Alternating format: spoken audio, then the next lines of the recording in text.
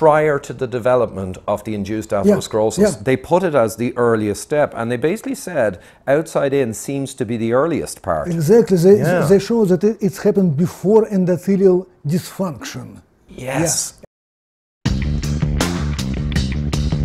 Welcome to the Fat Emperor podcast. I'm your host, Ivor Cummins.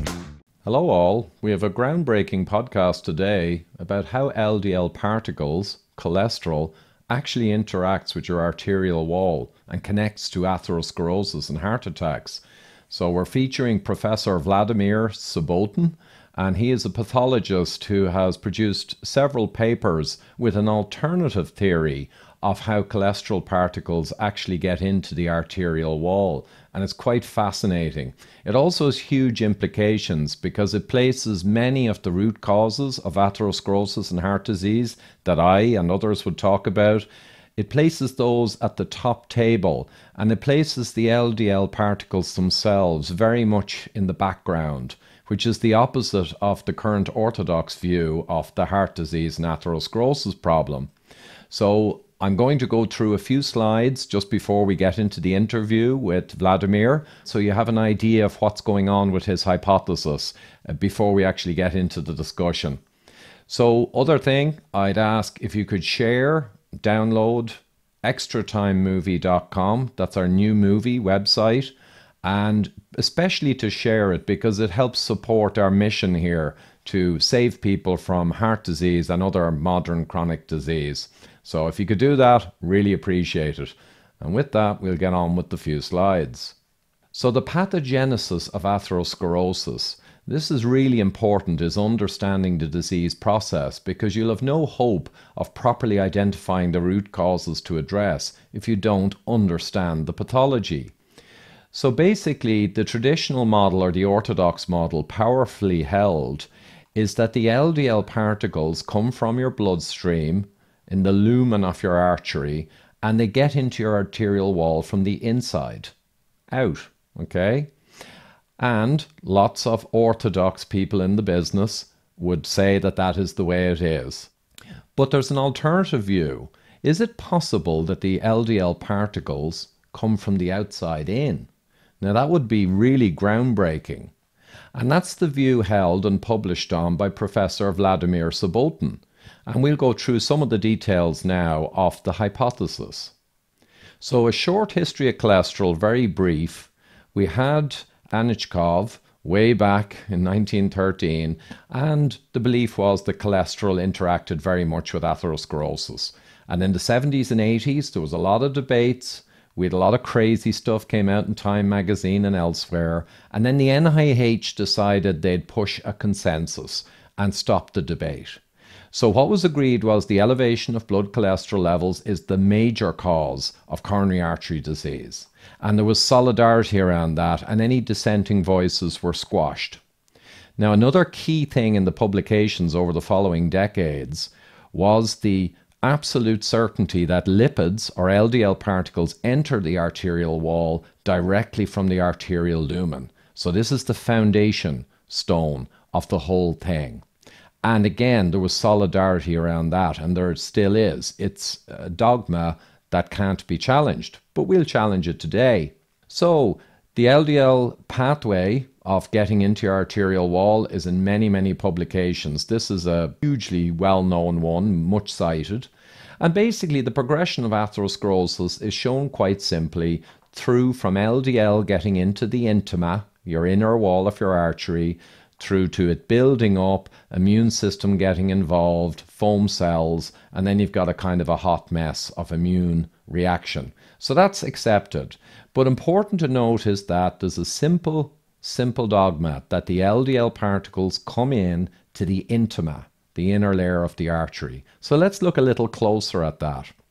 So looking a little closer at the morphology, we see an artery here, and on the very inner layer is the endothelium, a single cell layer of endothelial cells. Then we've got the intima, right? And that's shown as usually as a thin layer. Then we've got the media, shown usually as a thick layer with smooth muscle cells. And then the adventitia, which we won't talk about too much. But if you look closely at a cross section, again we see the intima shown thin, the media thicker, and the adventitial. But for very small arteries, this picture is pretty true. However, for large and coronary arteries, it's very, very different. So we see the small intima here in the tiny artery. Actually, it's very large in a coronary or a major artery. And the relatively big media in a small artery is actually relatively smaller than the intima in a larger coronary artery. And Subbotin noted that the design, or this design, of coronary arteries pertains to all humans without any exception. And that's correct. So this is really important. I'll just briefly show some more of Subbotin's slides. A 7-day-old here has a very thin intima, really just an endothelium, and the media is relatively much thicker. At 5 years old, however, the intima is thickening, naturally and physiologically. At 15 years old, the intima is almost as thick as the media. See the media here? This is the intima. And at 30 years old even, the intima is actually bigger than the media. And that's the way it is. It's a natural process where the intima gets to be a dense cellular compartment that grows much bigger than the media is. The differentiation of coronary intima into multicellular layered compartment occurs in all humans without exception. Right. Now, there's many publications that show this, no shortage, and they show physiologic diffuse intimal thickening, DIT. It's physiologic, it's normal. But the leading publication on the cholesterol hypothesis, which is Hansen 2005, and all papers practically, present a completely incorrect design. They generally show a thin intima which is mostly empty, and it makes it appear that, yeah, LDL particles could get in there, interlopers. Nearly all of the big publications on the cholesterol theory show this incorrect view. That's the way it is. So why? Why would they all be incorrect on fundamental pathology and morphology of arteries? Seems weird. And Subbotin suggests that the reason is quite simple.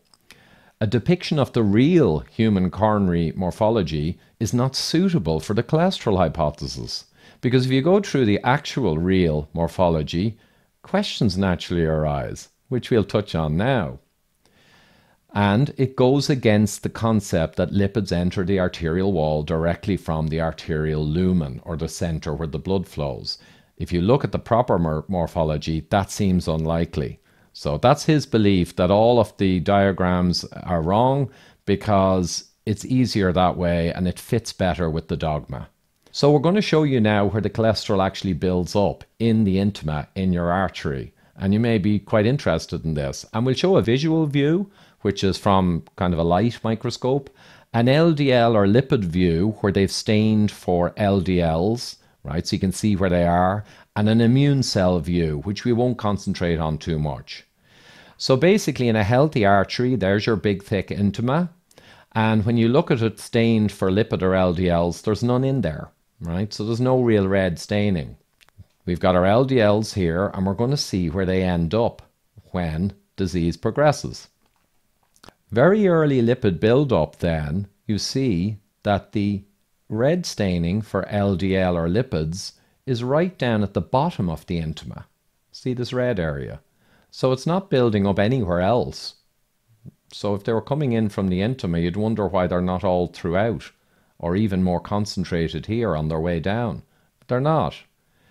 Increased lipid buildup, you see this red band right down at the media interface. So again, it's all building up at the base of the intima. Excessive lipid then, when you're at a more advanced stage, you've got all of this hot mess going on here. And pathological intimal thickening, now you can see that there's pockets appearing everywhere. And you're also seeing macrophage are moving in and trying to deal with the problem. And here's pathological intimal thickening with macrophage and foam cells.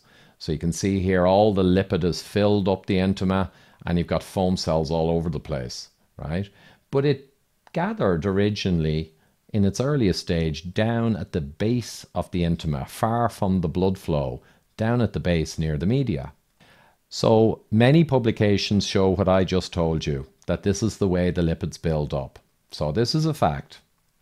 Subbotin and his outside-in model, how could this be true, you would wonder? So we'll quickly go through it. So here shows another cross-section, and I'm going to introduce the vasa vasorum, or effectively the arteries of the arteries. So thick-walled coronary arteries need to be nourished. They're nourished from nutrients from the blood that diffuse into the intima, small molecules mainly. And then they're nourished, the artery wall, by vasa vasorum, which penetrate into the media from the outside. So they're nourished from both sides. But I want you to watch something. When the intima is insulted, and this can occur from many, many root causes that I often talk about, the vasa vasorum are sent signals to come in and vascularize or to feed deeper into the wall, right, to help.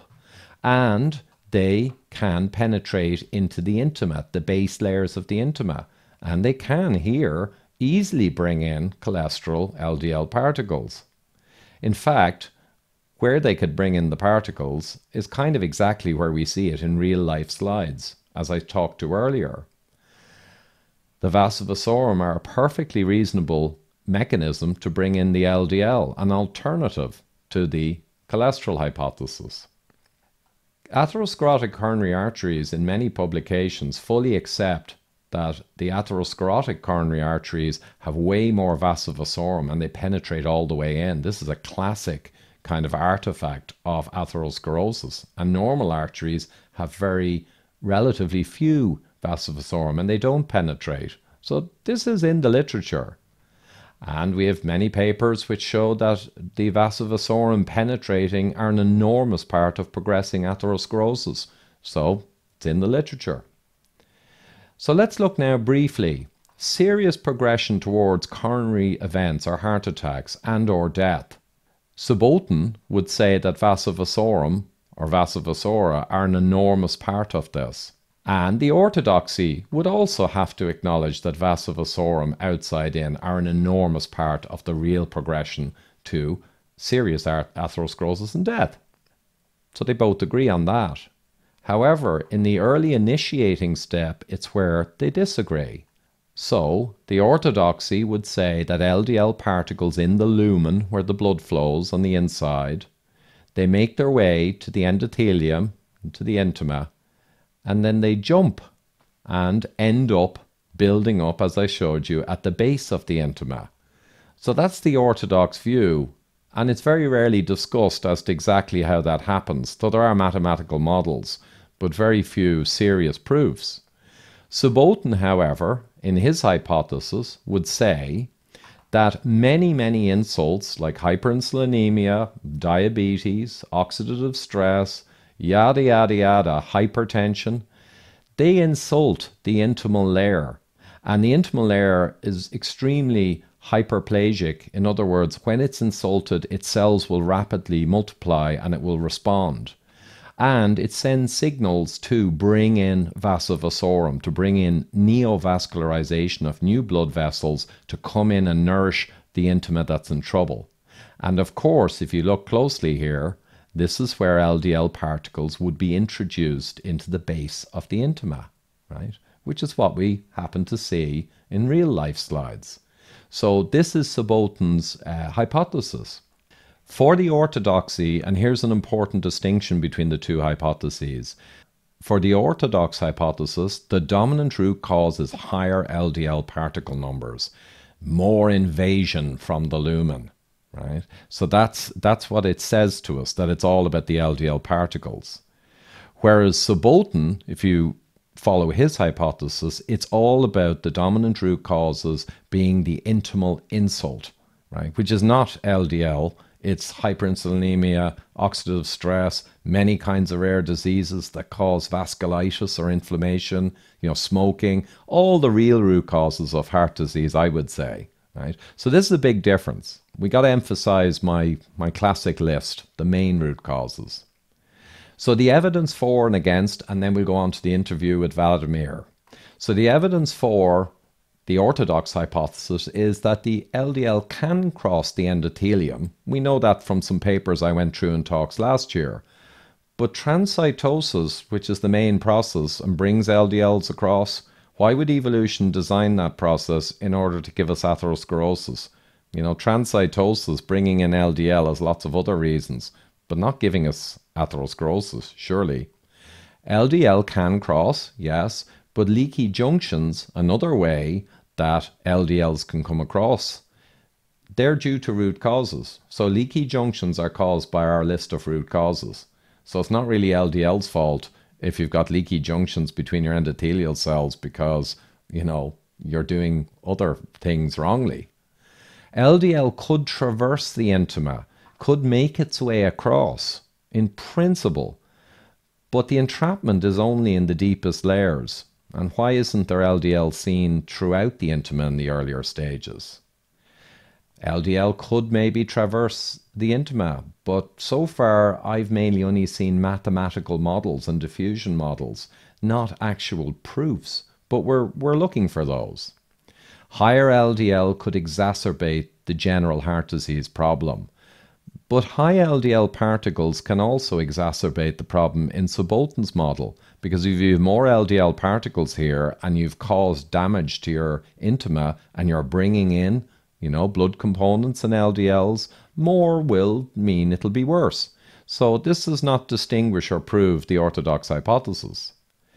And we could say that biglycans, you'll hear that in the interview, the biglycan structures are more concentrated in the deep intima, so the LDLs could come across and only really get stuck where there's biglycan.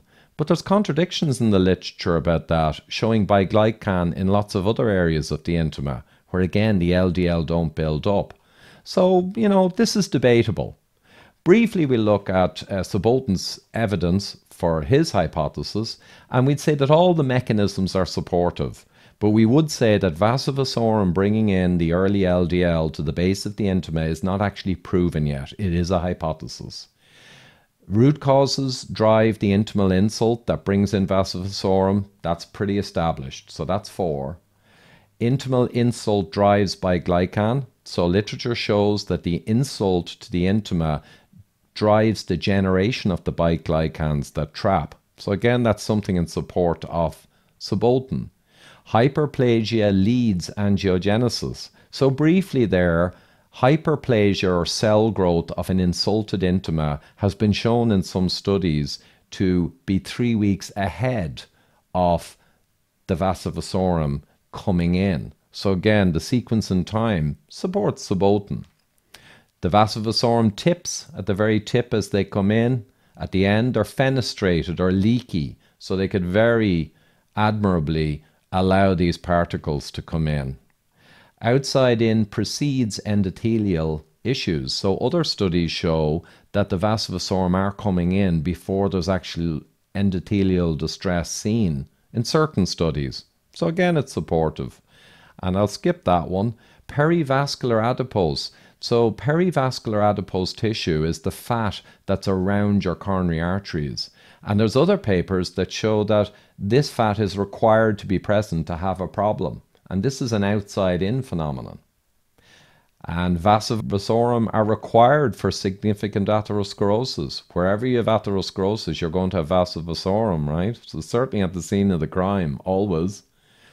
And corneal vascularization data. So the study of the eye has shown that when you get lipids in the eye in certain disease states, that it's always preceded by arteries growing in, neovascularization into the eye structure before you get a buildup of cholesterol. So it's kind of a proof point from a different area of the body. The strong focal nature of atherosclerosis. So atherosclerosis occurs badly in specific spots in the artery, right? And nearby there might be none. So it's very focal, whereas leaking through the endothelium of LDL particles would be a more general thing. And HDL efflux via the lymphatic system. So we now know that the HDL removing cholesterol from the wall actually takes it all out via the outside, right? So it's another proof point. A lot of people don't know that. HDL gathers cholesterol and takes it out via the lymphatic system, which is like vasovasorum, and takes it out to the outside of the artery. So there's no inside out there either. So these are strong points of evidence put together for Subbotin, but I'll go ahead with the interview, and in the coming months, myself and several more doctors and researchers around the world are going to be exploring this further to see if we can really answer the question. I'm here at CrossFit Health conference for MDs, and I've finally met up with Vladimir Subbotin, which is a pleasure and a privilege. Pleasure is mine. Not at all. Well, we're going to talk today about something that's a little complex, but afterwards I'm going to put in slides on that to help people understand, because I think this is a really important hypothesis that you have generated and you've presented on today. And basically it's all around the nature of atherosclerosis and what is the real root cause and the earliest steps. And maybe we'd start with the structure of the arterial wall. And I think most people will know that the current theory is that from the blood or the lumen side, lipoproteins or cholesterol particles migrate into the inner wall, and that's the response to retention model. And everyone believes that, but your model is more to do with things from the outside of the wall in. So maybe in your own words, go through that wall structure. Yeah, you know, the funny thing is that we always tend to simplify whatever we're dealing with. And it's a very natural for a human mind to perceive an artery as endothelial cells and smooth muscle cells, and that's it. So if LDL particles are inside arterial lumen, you intuitively anticipate that they would just collect under endothelium. The problem is that atherosclerosis, it's not just general disease. It's disease that affect mostly coronary artery, carotid artery, and few other big elastic arteries. And all of them designed completely differently than this one-layer endothelium lining. And somehow it missed not by scientific articles, unfortunately it missed by textbooks. And this is the structure of that arterial wall. All of the pathology and all these textbooks currently show you've got an endothelial single cell layer on the inside of the lumen, and then the intima is kind of shown as a thin, empty area. But it's actually not in coronary arteries. The intima, you say, is thick and full of cells. Full of cells and elastic membranes. And actually, it's at least 30 layers of cells together with elastic membranes and proteoglycans.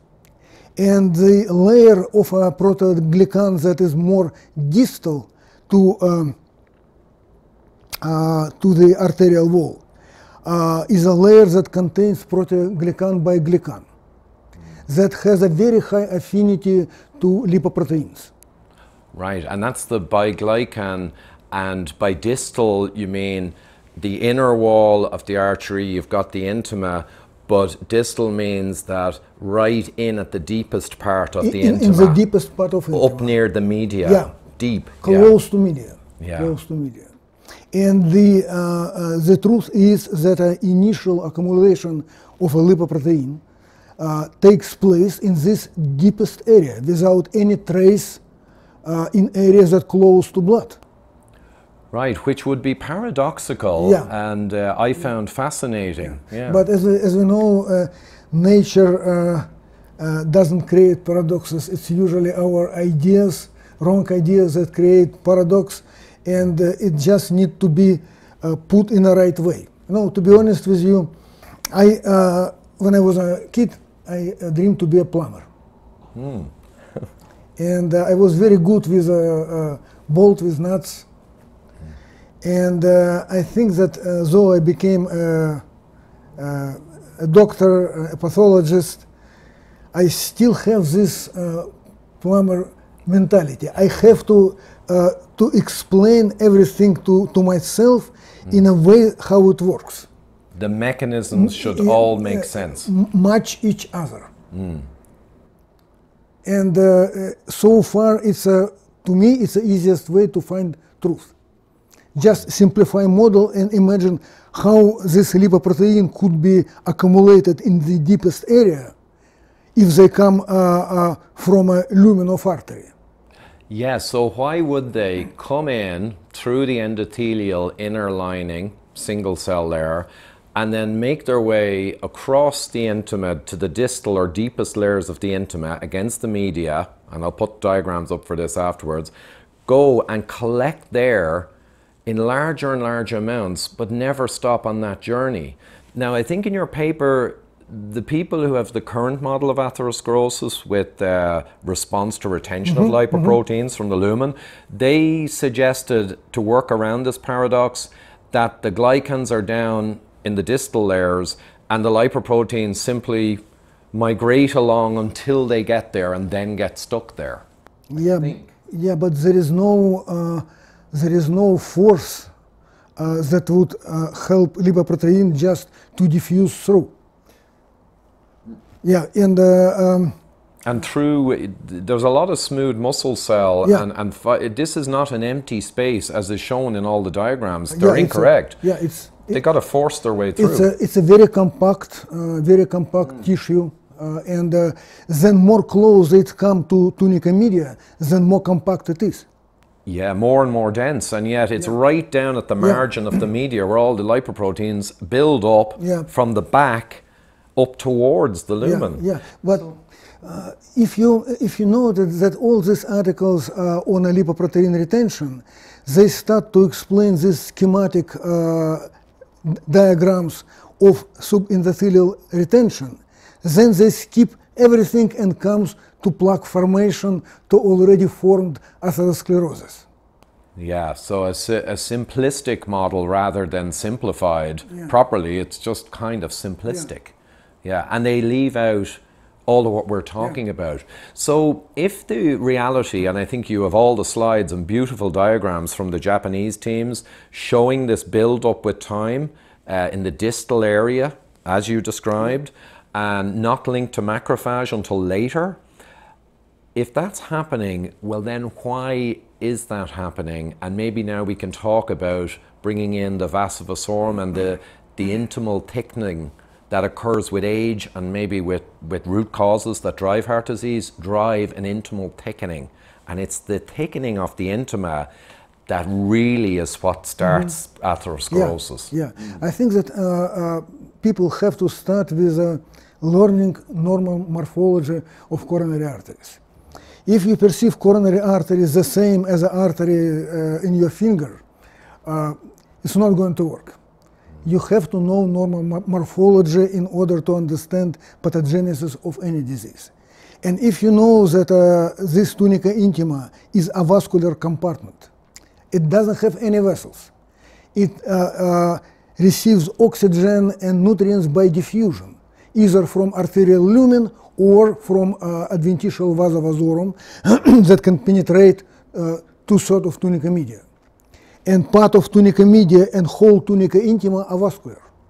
Yeah, and avascular meaning that as by their nature as tissues, they are not vascularized, they do not have arteries feeding them, except when the vasa vasorum start to grow in. But the point is that certain proteoglycans in tunica intima, they never meet the LDL particles or vascular lipoproteins. And by the way, it's not one exclusive case. There is another very common disease, cornea lipid keratopathy. Oh, in the eye. An eye. When your cornea normally is transparent, but your cornea normally is avascular. Again, for avascular meaning it does not have vascularization, it does not have blood vessels. No. It's probably like the intima. Diffusion of nutrients. From a front camera of eye. And about 50 years ago, exactly 50 years ago, it was an article, I remember first author Kagan. They showed that lipid deposition in this cornea keratopathy happens only if cornea previously has been vascularized. Right, so this condition, which is common, only occurs when this possibly abnormal or not ideal vascularization has entered the area and brought in blood. That's not supposed to be there. Yeah, it's ectopic kind of. Yeah, and it's a common for biology that tissues that originally separated from a blood, they have some kind of privileged status. I was fascinated by this in your paper. I reread a privileged status of either in the eye, this area, until a problematic vascularization is forced to happen for a problem. And then in the intima, these cells, or the proteoglycans in the intima, have a privileged status, as in they are not meant or intended to be exposed to blood. So when they are exposed to blood components, they have a big reaction. Yeah, they start just to extract. And unlike LDL particles or lipoproteins that are movable substances, protein by glycan, it's a part of extracellular matrix. Matrix, yes. They're fixed. They cannot move anywhere. They fixed together and fixed by collagen fibers and elastic fibers. Right, so you've got a trapped entity that's got a huge affinity for something it should not normally see, but now with vasovasorum coming right into that zone, you're going to have the problem. Yeah, it's going to open the door for extraction, and if there is a new vascularization, nothing can stop it. Yeah, it's basically got a back door of these blood components. Now, we'll probably come back again to how it can't come in from the lumen, though we did discuss that pretty well. But now, why the vasovasorum do penetrate into the intima, which is a bad thing, which is arguably the precursor to atherosclerosis. It is the first step, pretty much, of vascularization of an avascular intima, where we have these proteoglycans, and now they're exposed to blood components. It all is really strong. What drives the vascularization, though, and here I think we get into the thickening intima, is the real root. Yeah, I think so. I think so, because first of all, tunica intima of arteries, and particularly of coronaries, is the most replicating cell compartment. They meant to divide, and divide. And in normal heart, they can contain their growth for a life in a majority of people. We know that only a small fraction of people got heart problem. But when it's getting bigger than certain tunica intima, cells in tunica intima undergo hypoxia. And hypoxic cells by default start to express growth factors that promote growth of a vasculature towards these hypoxic cells. And they express both vascular endothelial growth factor, VEGF, and HIF1, hypoxia-induced factor 1. Right, so this intima, of course, has to have the ability to grow whenever there's a damage or anything. They have to be able to locally switch from intimal cells into endothelial cells and keep that intact, because it's crucial for the survival of the body to keep these arteries working. But if it gets a little too thick, you begin to not be able to diffuse enough nutrients all the way into the inside edge near the media, and you begin to get hypoxia and lack of nutrients, and begin to get, I suppose, some cell death. I think cell death also occurs, but hypoxia is a so fast inducing factor for vascular growth factors that was said long time ago that when tunica intima become enlarged, part of the arterial wall either must die or develop additional blood supply. Right, so actually before there's necrosis or cell death, there's a rapid VEGF and the other signals are sent out, and they basically signal through into the media and say, we need vasovasorum here now. And then the blood gets in, and then we've got a problem with vascularization of an avascular compartment, and access to proteoglycans now that really shouldn't be happening. Yeah. And now you've got, That's correct. these are the initiating steps then. But just to clarify, why the widening? Because the widening, just like atherosclerosis, is focal. So from your diagrams, you would suggest it's not like the whole intima widens consistently all along all the arteries when a guy has a problem, or a gal. There's a focal element of expansion of the intima beyond what it should be and to trigger all these problems. No, I think that a part of a natural ability of tunica intima proliferate, there is some forces. There are some forces that block or prevent it, and one of these forces that clear from experience, from exercises, from statistic on a resting heartbeat, is a shear stress of a blood that pumping into coronary artery. And in certain area, it appeared to be not sufficiently strong to suppress cell proliferation. Right, and you've got low shear, as you described, and that might happen in these, like a lot of atheroma develop at junction points. Yeah, at bifurcations. Bifurcations, exactly, where there's eddies and there isn't a good smooth shear flow. And then I guess you've also got genetics to a point that some people might have areas that are not ideal mechanically.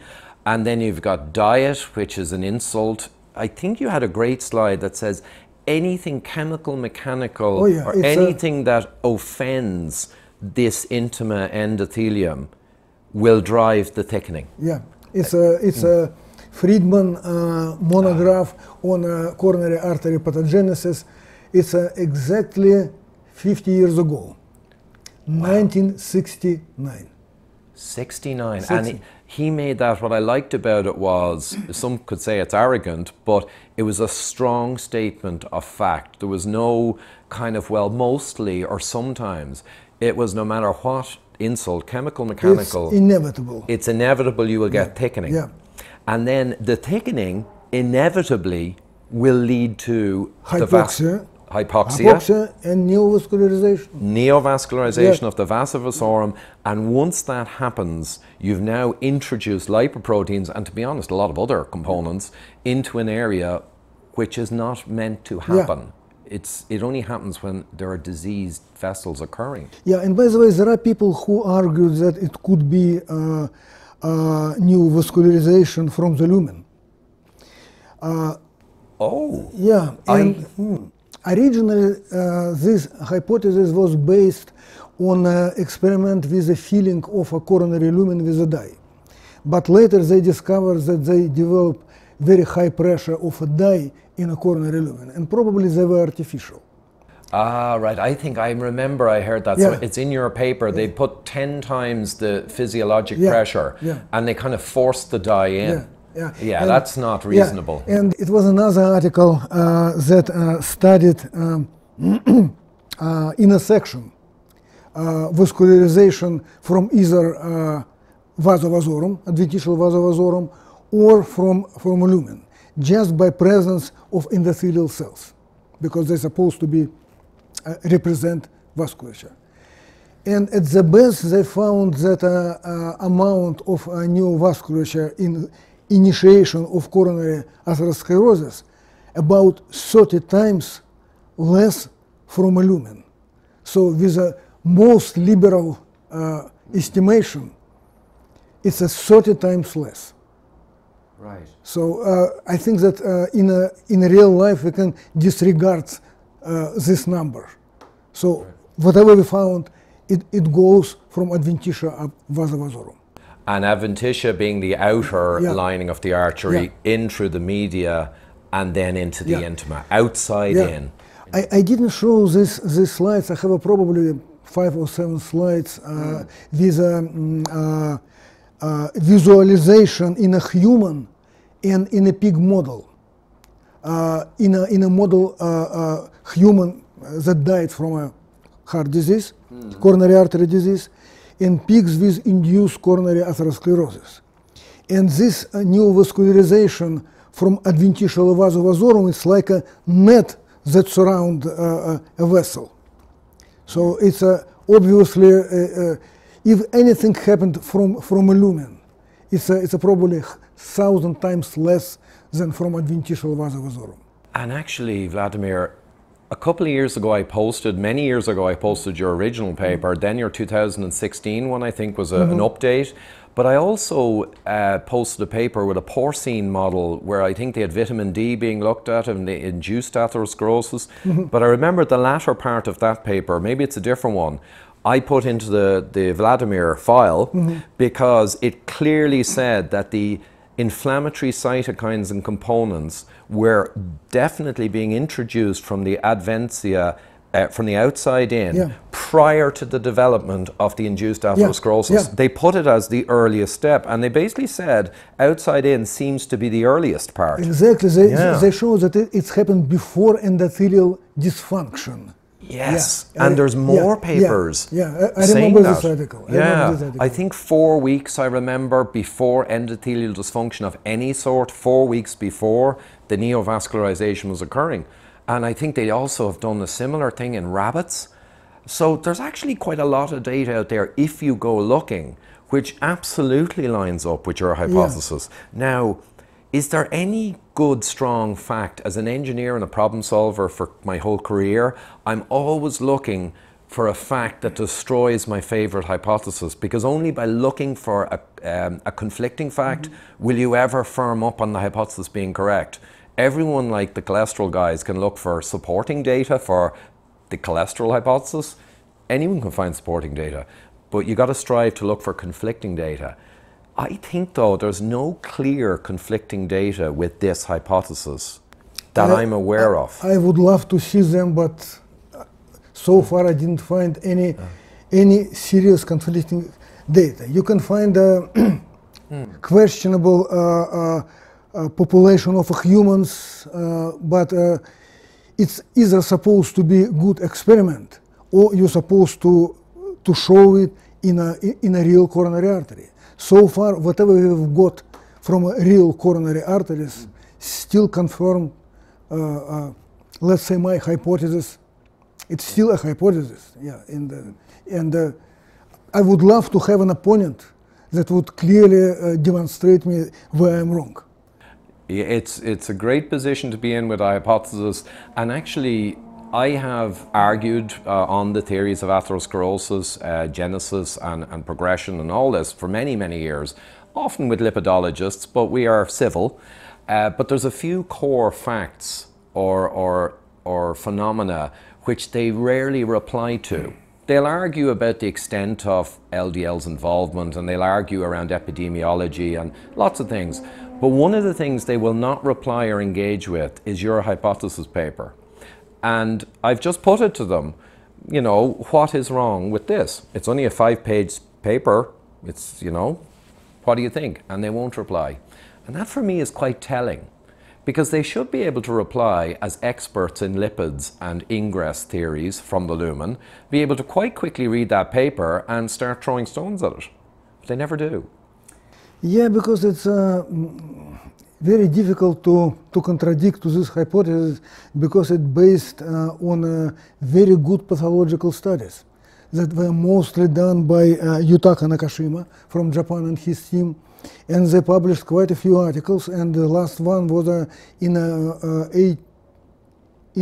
2018.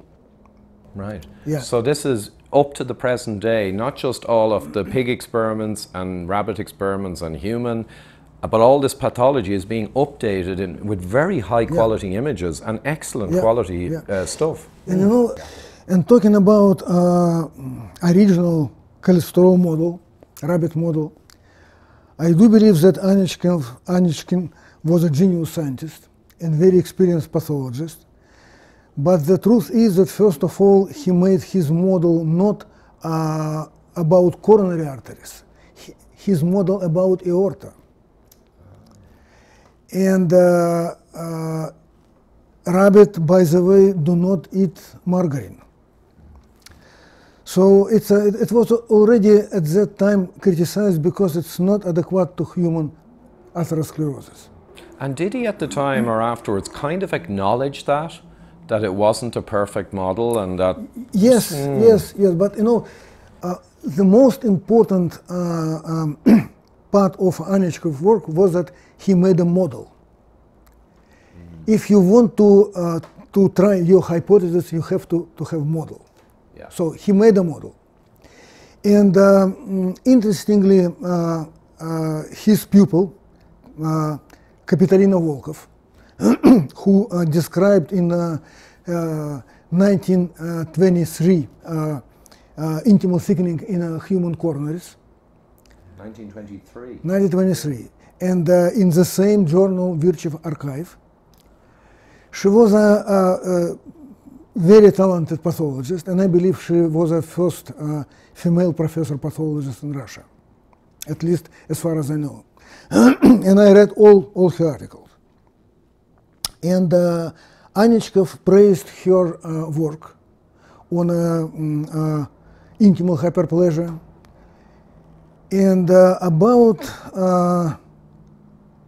1950, he stopped to mention her work at all. I don't have any good evidence to suggest why it's happened. But I know that at the beginning Anichkov was very impressed by her discovery. And Anichkov knew it because he also was a very extremely knowledgeable pathologist.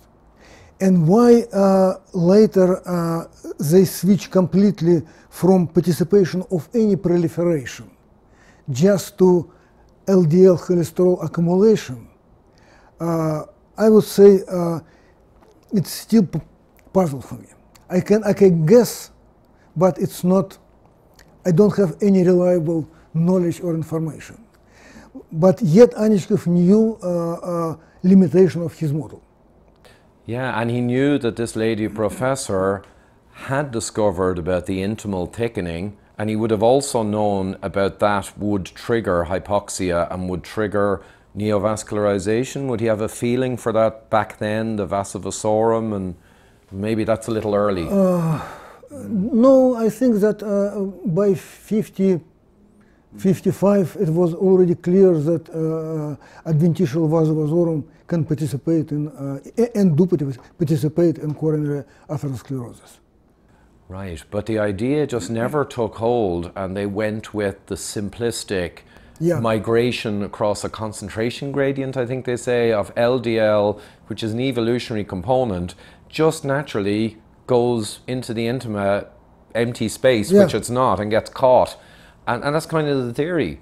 But there's no richness in that theory whatsoever. And in Anichkov's model, there were LDL particles and macrophages. Yeah. As we know now, macrophages do not participate in any early stages. Yeah, and there were the diagrams, and I'll put them on the screen again, but this build-up in the deep intima, which has thickened in at the media end, all this build-up of lipoproteins, and the macrophages are scattered around, or some of them up are at the lumen side. On the surface, only on the surface. Yeah. And the only, you know, you have to create, again, plumber mind. You have to create a model how it might work. That makes mechanistic sense in sequence every step. If no paradox. If you have a vasculature that already grew into sort of tunica media, and they just need a signal. Yeah. It's a not large distance.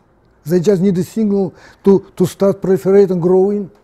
That's it. And the signal is provided, and this is pretty much solid as a rock, with intimal thickening going beyond the physiologic level, and then you force this VEGF and you bring them in. Now, another thing I'm intrigued by is something Dr. Malcolm Kendrick went through in a podcast we had, and he was talking about the cholesterol in the plaque primarily being sourced from red blood cell membranes.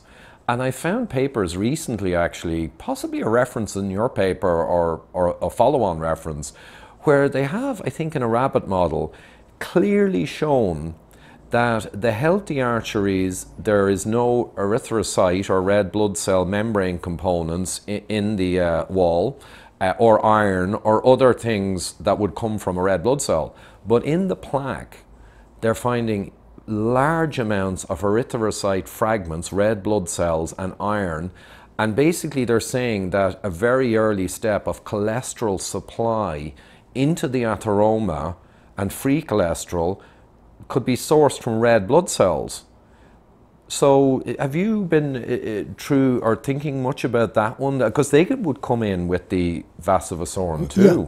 There is no other way, even if a plaque is ruptured or eroded, there is no way that red blood cells would come from bloodstream.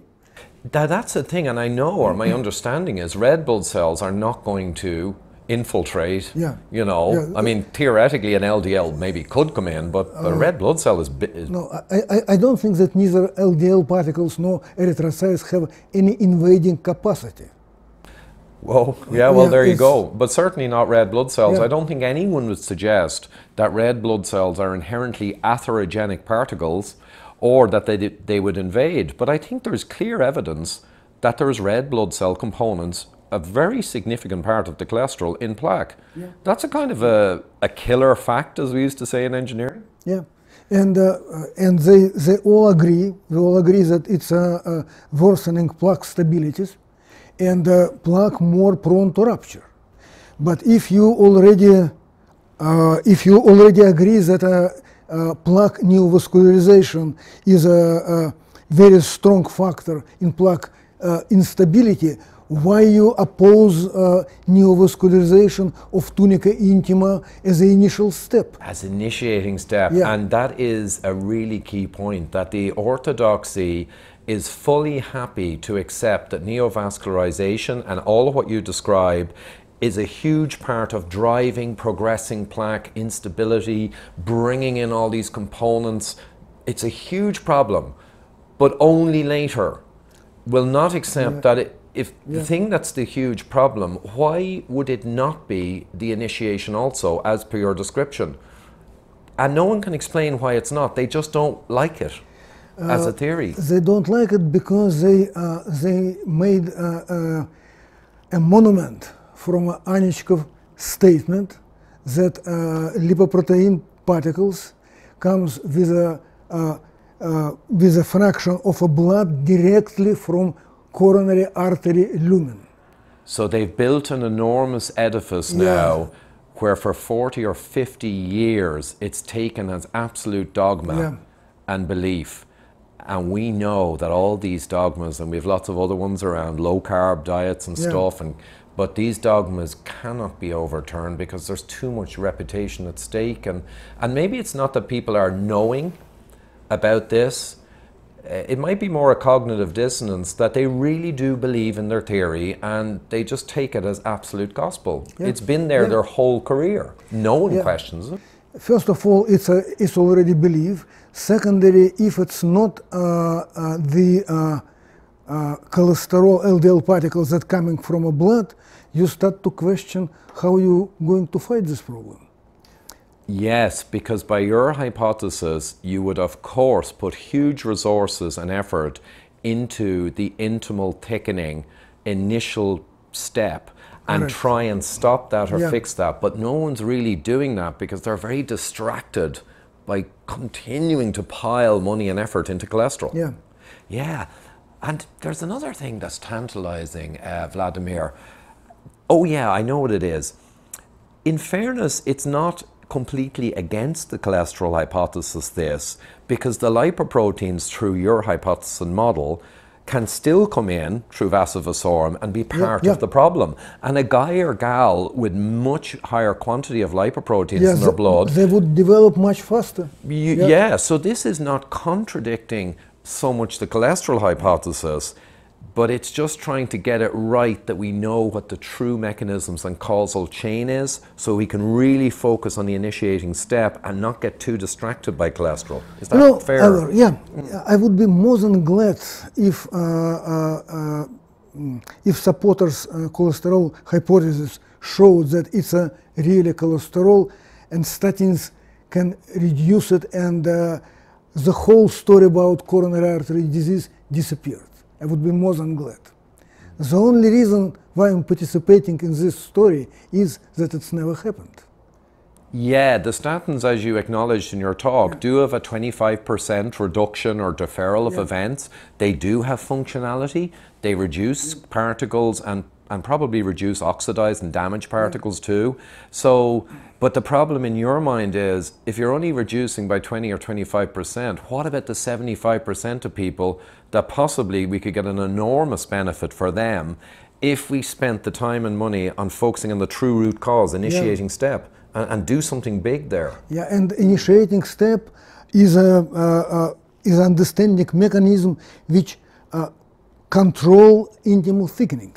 If out of 100 people, let's say 98 could have this normal phenotype, normal intimal thickening for the rest of the life, and 2 of them goes to develop coronary artery disease and successfully got stenting, it's probably more reliable to approach problem by studying what controlled in a 98 people normal dimension of intimal in coronary arteries, rather than look for unknown factors, risk factors. What does it mean, risk factors? We do not know that it's causal factor. We know that it's associate. And the risk factors, yeah, the current view of the world is they're actually focusing on the problem at a relatively late stage, and therefore the effectiveness they're going to have is limited. The risk factors, I'm guessing, when I think of all the actual good risk factors, I mean, LDL is a very weak risk factor, and even LDL particle count is, by engineering standards, is weak, and mostly it reflects insulin resistance when it's high. So that's its mechanism. But the hyperinsulinemia, metabolic syndrome, diabetes type 2, all these inflammatory diseases like sickle cell, you know, is huge atherosclerosis, I think, because of stress on the vessels. And then there's all myriad kind of rarer diseases with big atherosclerosis. But I think all those risk factors and diseases, I'm guessing they're all working through the initial step of causing PIT or pathological intimal thickening, and then kicking into gear the sequence downstream of the signaling VEGF, bringing in the vasa vasorum, and now you've got the whole system going. Yeah, but again, you cannot decipher mechanism of abnormal morphogenesis if it was kicked out of normal rails by numerous triggering factors or contributing factors or risk factors. If there is a cause, I still believe that there is a cause that we can find, examine, and control initiation of atherosclerosis. And that cause, when you say cause, the root of the problem is the intimal thickening. But what causes intimal thickening, though, I'm guessing is there's quite a few different ways. As you said, the other quote, chemical means of offending the artery, mechanical means. So you're going to end up with a whole, or a cluster of primary drivers of that PIT. And you're going to have to rack and stack them and focus on the main ones and not get caught in the tiny ones, as is normal. But if the whole system was going after that PIT, that intimal thickening, remorselessly and investing and finding out what's causing that, they would rapidly make progress, I think. Of course. And especially if we turn this problem all the way around.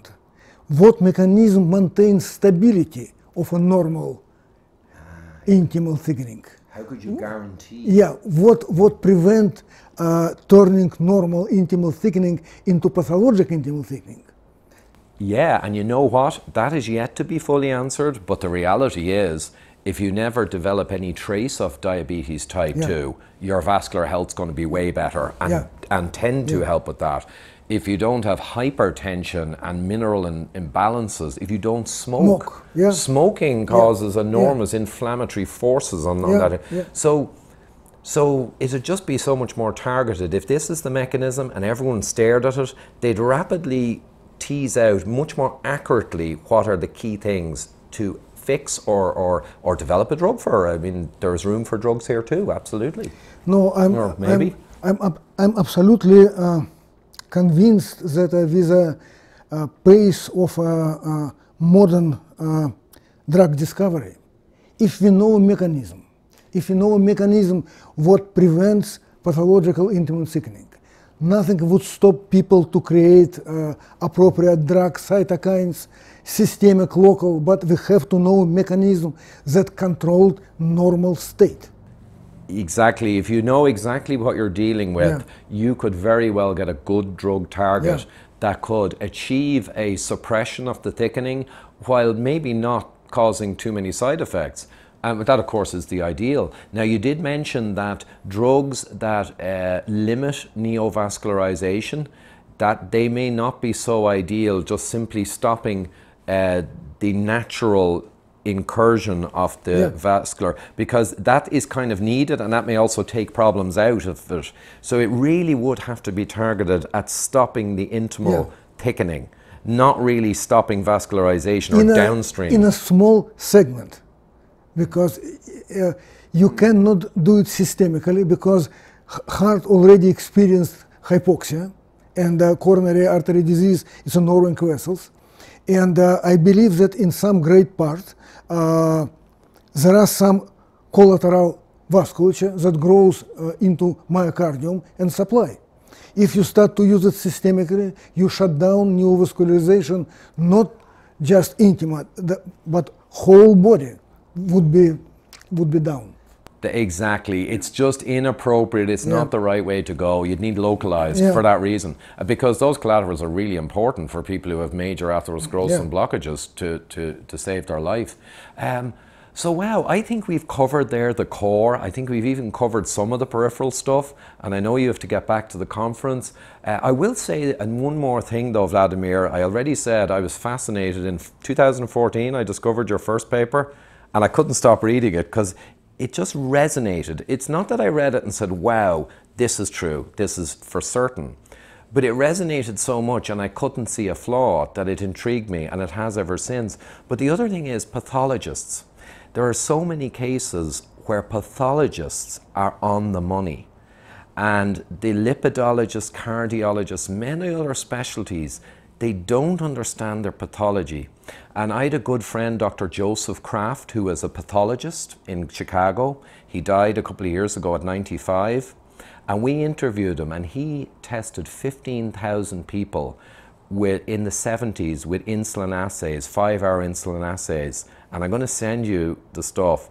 I will appreciate it. You will be interested in this. But the thing was, he never got people to listen to him, even though he had profound findings.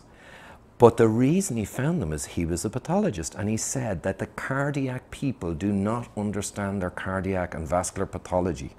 And he said that the whole area of pathology and autopsies in the States died in the 70s. There were some problems with legality and they stopped doing them. And he said that is the catastrophe in modern medicine. They are literally looking at pictures and books. They are not doing the pathology. Yeah, and that true. resonates that is so. True. That is true, because I do not believe in anything until I examine it under microscope. Exactly. Because then I know that it's a real. You have validated it physically with your eyes, with the right equipment. And in engineering, it's actually very similar. We have an autopsy lab, and we have electron microscopes and all for complex products. And autopsy, when you have an issue, is an enormous part of resolving it.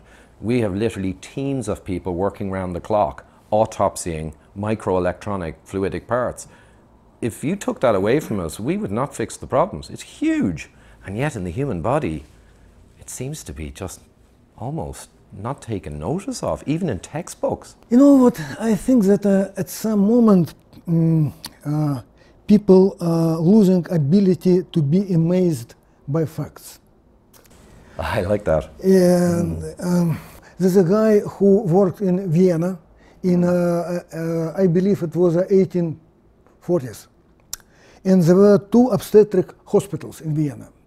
And he worked in one of them. Semmelweis. Semmelweis. Yes, with the yes. postpartum or the yeah. Wow. So to him it was a complete paradox that in one hospital patient dying 10 times more often than in another. But he was the only one who see it as a paradox. And paradox means that something wrong in our hypothesis. Yeah, there has to be a reason, and you must find the reason. And he found this reason that in one hospital, the same people who were involved in delivery, they did post-mortem exam of dead people. Pathogens on our hands. And the simple washing with a chloride water solves this problem completely. But people didn't believe him, though they saw it. And apparently with Semmelweis, I think he was criticized by the top guy in Europe from the stage at some function, and he was ruined. Even worse, he was put in a psychiatric yard and was beaten in 2 or 3 weeks and died from a kidney failure. He was so persistent in his idea that, guys, let's wash our hands.